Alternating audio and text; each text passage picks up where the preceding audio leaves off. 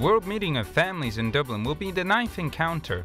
The first was organised by John Paul II in Rome in 1994. John Paul II said it's urgent to build a civilization of love and indicated from the beginning of his pontificate that the family would be one of his priorities.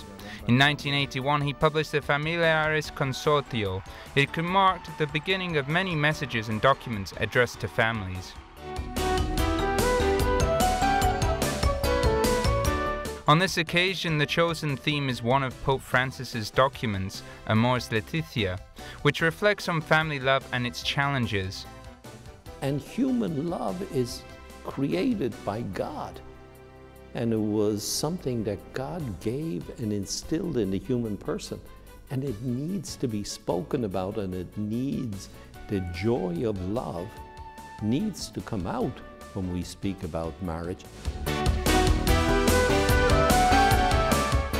On the threshold of the third millennium, John Paul II stressed the importance of investing the family as a nucleus of societies of the future.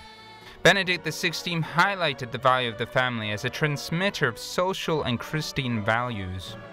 Francis focused more on the internal dynamics of the family. In Philadelphia, he recalled that it's necessary to accept the perfect family does not exist and suggested rediscovering the value of forgiveness. En las familias a veces vuelan los platos. And sometimes plates can fly.